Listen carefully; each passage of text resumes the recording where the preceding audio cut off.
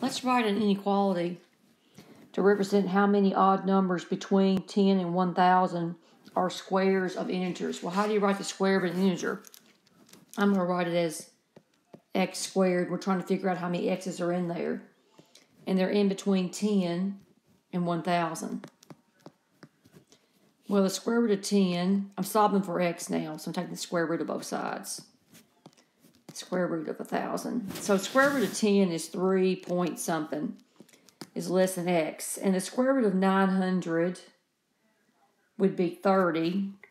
31, will that fit in there? 9, wait, that's 3 and 9. Yeah, that's less than 1,000. So this is going to be somewhere 31 point something.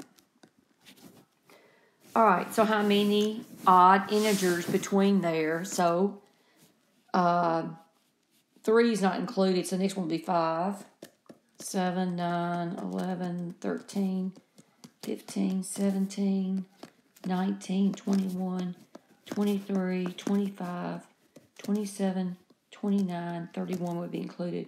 1, 2, 3, 4, 5, 6, 7, 8, 9, 10, 11, 12, 13, 14. That's not very glamorous, but there you go.